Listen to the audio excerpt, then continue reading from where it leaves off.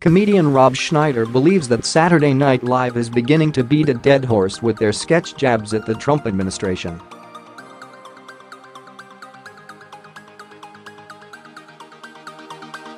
The 54-year-old, who got his big break with NBC's comedy series in the 1990s, feels the show has gotten its point across when it comes to its disdain for Trump.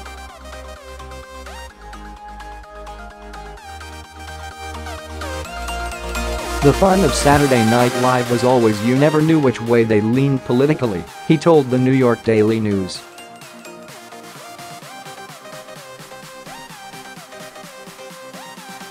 You kind of assumed they would lean more left and liberal, but now the cat's out of the bag, they are completely against Trump, which I think makes it less interesting, because you know the direction the piece is going.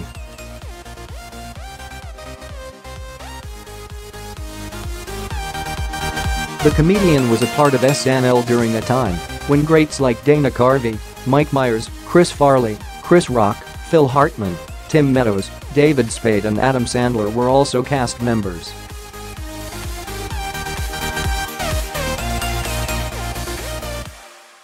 Schneider's latest project on Netflix, Real Bob, explores how different Alec Baldwin's approach to Trump is from Dana Carvey's portrayal of George H.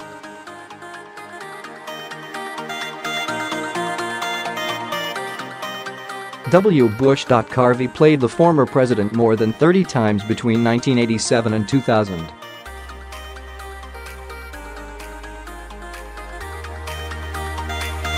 Carvey played it respectfully, Schneider added. To me, the genius of Dana Carvey was Dana always had empathy for the people he played, and Alec Baldwin has nothing but a fuming, seething anger toward the person he plays.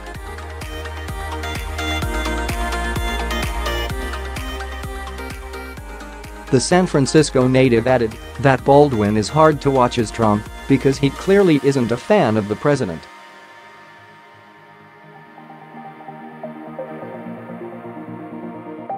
Alec Baldwin is a brilliant actor, he's not a comedian, he asserted. I don't find his impression to be comical because, like I said, I know the way his politics lean, and it spoils any surprise.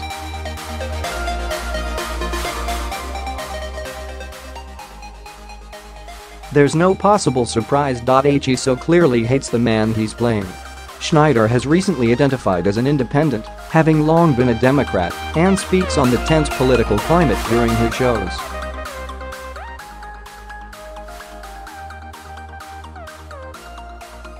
He finds humor in the hypocrisy in liberals, but feels the PC culture of today is making that more difficult.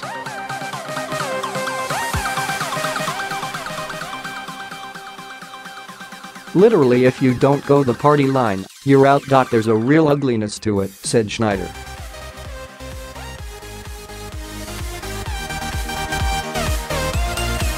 The actor has had his own slew of controversial roles, including playing a stereotypical Asian priest in I Now Pronounce You Chuck and Larry, a Middle Eastern delivery man in Big Daddy, a Latino man in The Water Boy, and a Native Hawaiian in 50 First Dates.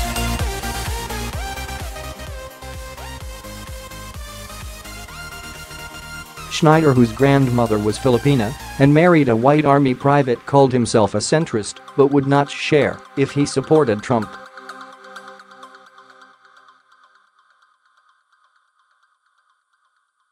Nothing good can come from making Trump nervous, Schneider stated about bashing the president.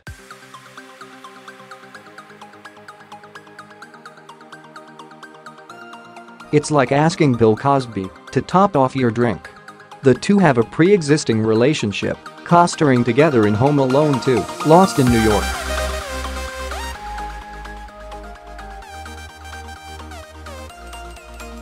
At the time, Schneider didn't inform SNL that he was doing the movie, going to film during the day, before filming for the show at night.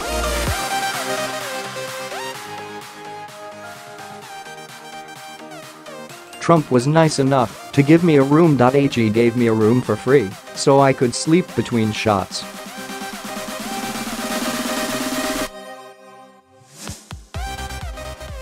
He was very generous and nice, and has been nice every time I saw him. He told me he hated me, but he was kind of joking, because I made fun of him.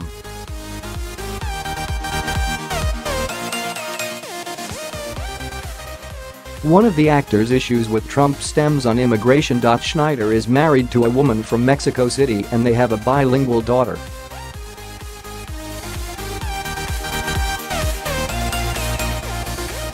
He tweeted Trump in 2015 to share that his daughter only had a problem, that she could speak both Spanish and English before she was 3.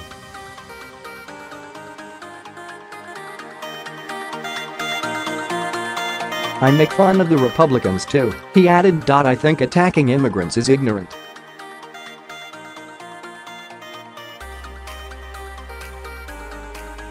Immigrants are what make America great. Politics will be a huge talking point at this year's Emmy Awards with Weekend Update hosts Michael Che and Colin Jost hosting the NBC show.